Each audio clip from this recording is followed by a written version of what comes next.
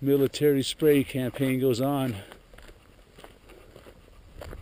See that? I saw that plane there. It came flying in. It just started spraying right there. They just added all over this morning, like usual. But anyways, I don't want to get started on that. So the idea goes back to, I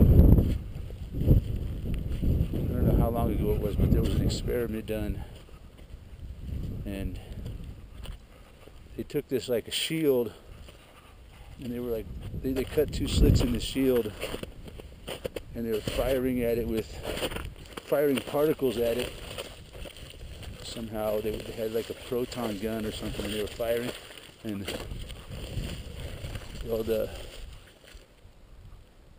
they fired these protons through. They were observing what they did on the other side, like the pattern that they left, kind of like a gun shooting through 2 holes. Anyways,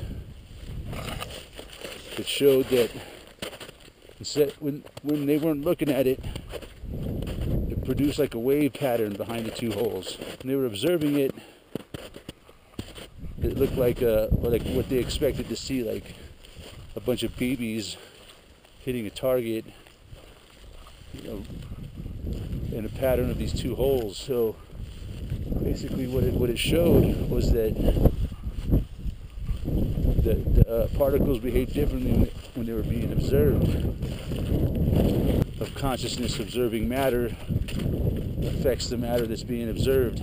Like maybe the universe is like a video game, kind of like what you can't see, what's not being observed, it turns back into a wave, kind of like those particles, in that experiment. When nothing is observing them, they turn back into a wave function, kind of basically like a possibility wave basically in a giant computer. That kind of like how a computer works, like in a video game where you see the tree, in the video game is kind of vague from a distance. And as you get closer and closer to the tree, you see more and more detail into the tree, and then as you get closer and you you cut the tree down, you'll see the bark inside of it, or you'll see the rings inside. And so basically like a computer, it only decodes what needs to be decoded, like a video game. You try talking to some people about this, and they're like, "No, man, that's impossible, man. You're crazy. It's no way that this is all like a big simulation or a big giant hologram. That's more like a big old computer database that's just sitting there until it's being decoded, basically. And we're like a decoder, a universal computer. Is one way I heard it said. And each person, as we go along, we decode our reality, and I believe we affect our reality through our energy. Really, it's called the laws of attraction, where as we decode our reality, our own feelings and thoughts and emotions impact our reality, either in a positive way or a negative way. So if we're always constantly looking at the negative aspect, and always dwelling in the negative side, that's what's going to be attracted to us. The law of attraction. What you put out there into the ether, is what comes to you as you create your reality. Like ancient man was far superior to us, like before basically the modern age. It was, humans were like bigger, stronger, lived longer.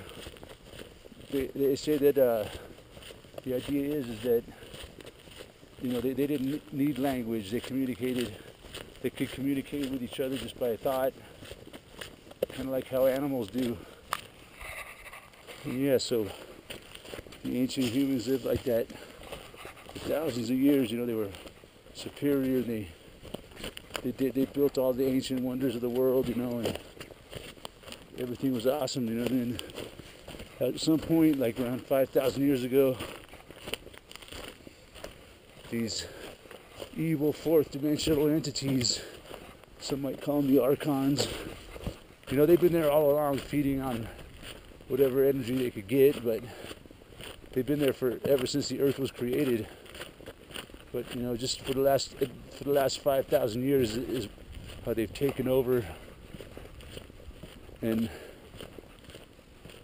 they created modern civilization. Well, you know, they had to dumb us down, you know, and basically like destroy our pineal glands, which, you know, is how we communicated before the ancient human. They changed our genetics. Some believe that they use what's called the the Moon-Saturn matrix, is how they control our reality now. Just like They Live, the movie They Live. Well, they use Saturn as a transmitter,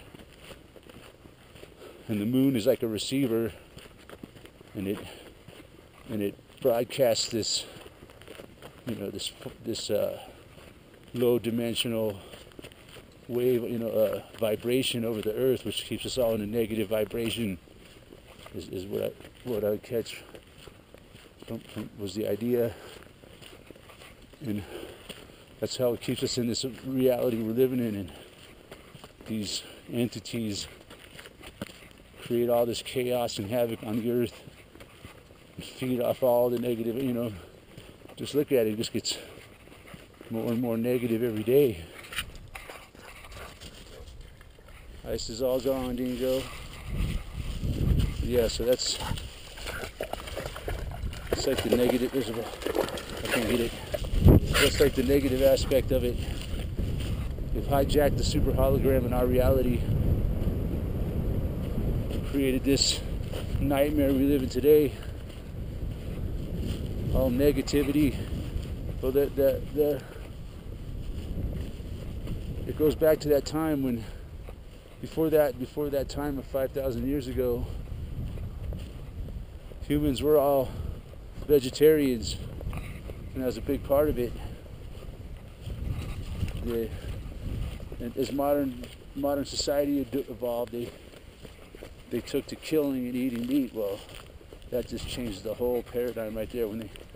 Once they started killing animals and eating them, I think that's when the DNA change happened. When they became lesser animals like we are today, they lost part of their genetics. The ancient humans, they were able to communicate using the ether, and basically as like their own personal internet. You know, they could communicate with each other, the whole universe, just with their minds. They didn't need computers. They were the computers. They were like super beings. Where they come? Oh shit, I'm lost in the jungle. And then somehow 5,000 years ago that all changed.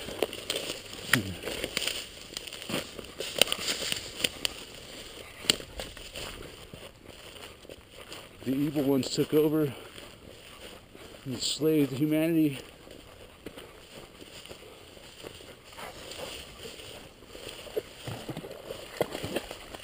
And we've been living in this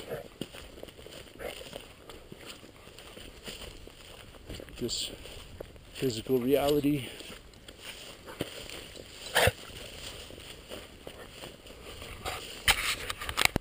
Over 99% of the universe is beyond our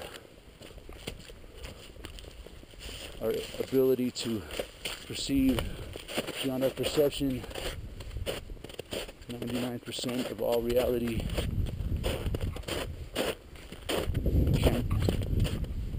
can experience in this physical reality. So it's difficult for a lot of people to, to accept that.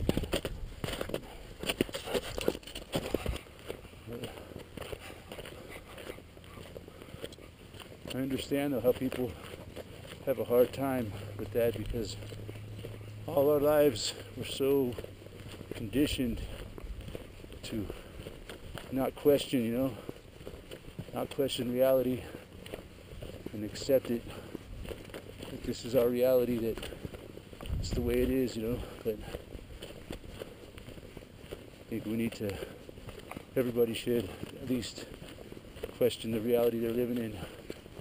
I'm not saying it's not, but I believe that reality is mostly just consciousness, and all this physical reality is mostly just an illusion. That's what it's all about. With the Saturn Moon Matrix, the whole mass media, the whole music industry, satanic Hollywood. It's all about that Luciferian agenda of keeping us all trapped inside of their matrix. Once you wake up and come out of the matrix, they have you trapped in their Saturnian cube.